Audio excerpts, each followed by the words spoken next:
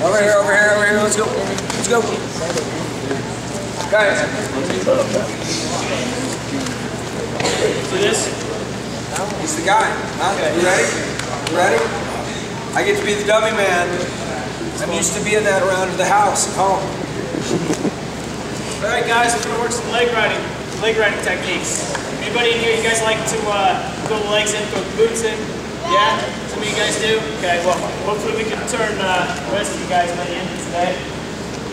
First thing we're going to work on is we're going to work on getting our leg in, okay?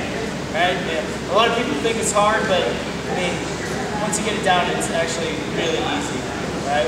One of the techniques that I use is I just like to bump forward, keep my hips in, block the arm out, and it makes it really easy to throw that boot in. Now I'm going to go here, your regular start. Boom, I'm going to bump you forward. Alright? Turn. Okay? As I bump you forward, keeping my hips in, this knee's behind the butt, this knee's in front of the thigh, and I pitch.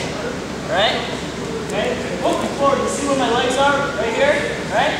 Okay? This keeps him forward really well right here. Right? Now I'm putting a lot of pressure forward on his hands.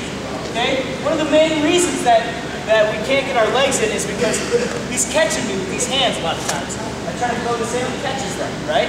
Even if I do get it in and his hands are free, he's throwing that thing out. Alright? We gotta get rid of those hands.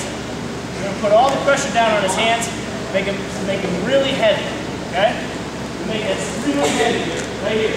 Alright, you see that? Okay? There's no way he's gonna be able to move his hands. Okay? We move those things forward, in goes my leg. Right there. Alright?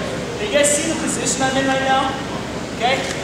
My hips aren't turned down, right? I don't have this leg deep in here like this. Alright? I'm trying to hook. When I get my legs in, I'm almost in a runner stance. You guys see track meets, you know? The runners when they start, they're like right here. Okay? That's where I'm at. I bump forward, I put the weight on the hands. As soon as I'm pinching, got one knee in front, one knee in back, I throw this leg in, and I'm right here, right? Okay, I still got pressure with this knee in the butt, all right? I'm just hooking the heel here, and my toe is still on the mat, okay? From here, I can drive his hips down really well. If I'm over here, I can't, and he can sit me really, really easy, all right? Bump him forward, all right? I'm parallel with him, all right? Here, I'm going to throw that leg in, and I'm going to stay parallel. Boom, right there, okay? I'm almost touching this heel to this knee, okay? Right here. Yeah, really easy to drive it down from here, okay? I'm just going to come back, grab this opposite ankle, drive it forward.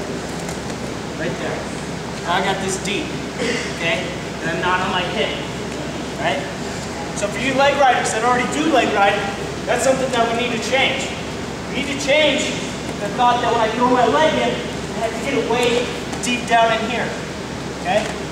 I can have a shallow leg and have to be 10 times more effective with that. Alright? So that's what we're going to do. Get with your partner, you're going to bump him forward, put all the weight on his hands.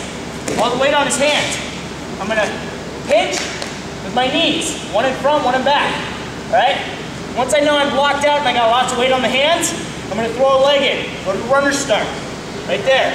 Okay? I can keep pressure here. And I mean, I'm not even on top of this guy. But I'm keeping a ton of pressure on him. Alright? As soon as I get to here, look. Look. Too much pressure for him. Alright? From here, I'm going to drive him down. Boom. And then hook. Alright, let's do that. You guys got it? Ready? Go!